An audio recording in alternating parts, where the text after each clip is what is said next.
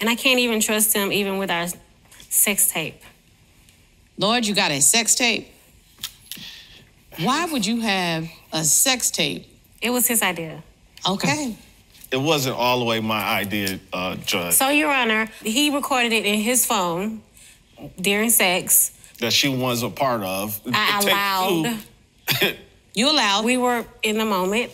And so I trusted him with this in his phone. I'm like, okay, we're just doing it for fun, you know, for us. But you trusted it in another person's phone. I trusted it. But you do realize, though, immediately it's in the cloud. Well, I trusted it in the man that I with and I love and care about. But you know it's in the cloud the moment it goes on the phone, right? I do now, Your Honor. I do now. Because, I mean, that's just the way it works. I think he leaked it. He leaked the video. How you mean he leaked it? Some folk have seen it now? From what I've been told. Okay. Sir. This is the story that he told me, that he was at one of his meetings with one of his supposed clients, which might have been probably a female, at a casino. And he left the phone there on accident. And the video got out to at least 10 or more people in his phone. Here's my question.